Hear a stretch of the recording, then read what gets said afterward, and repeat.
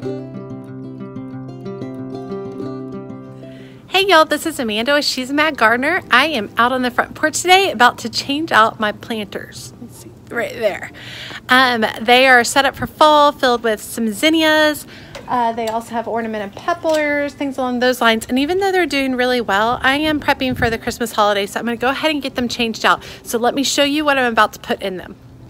Okay, we're here on the front porch. Here's the planters. They're two matching planters, looking pretty good right now. But we have cooler weather coming in the 30s, so this stuff will be dyed back within a week. I'm going to be replacing them with these Dwarf Alberta Spruce. So I'm going to have that as the main feature.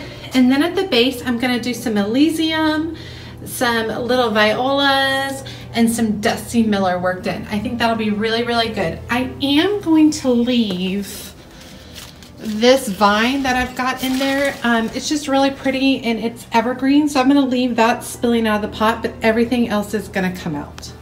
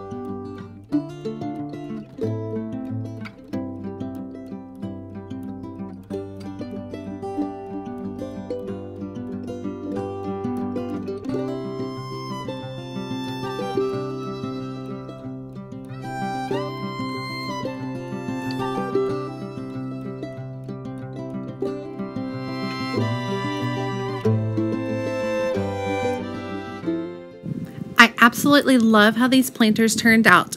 They're all hooked up to drip, and so they'll be watered maybe once or twice a week during the winter season. I did want to remind you all that if you have any allergies to evergreens, be sure to wear long sleeves. I do, and I ended up having some little red bumps. Totally forgot. Happens every time. Just a rookie mistake. Hope to see you guys again in my next video.